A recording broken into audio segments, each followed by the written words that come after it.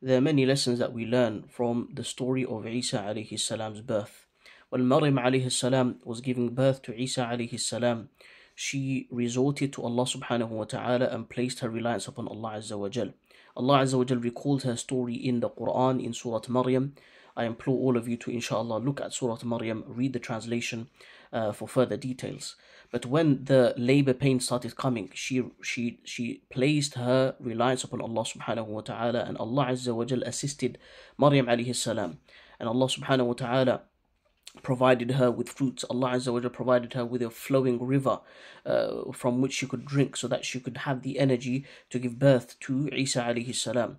And Isa alayhi salam's birth was miraculous, as opposed to the Christian belief that Isa is the son of God and so on and so forth. Our belief is that Isa alayhi salam is a messenger and a slave of Allah subhanahu wa ta'ala, and he was raised up to the heavens by Allah subhanahu wa ta'ala and will return closer to the day of Qiyamah as a sign from the signs of Qiyamah.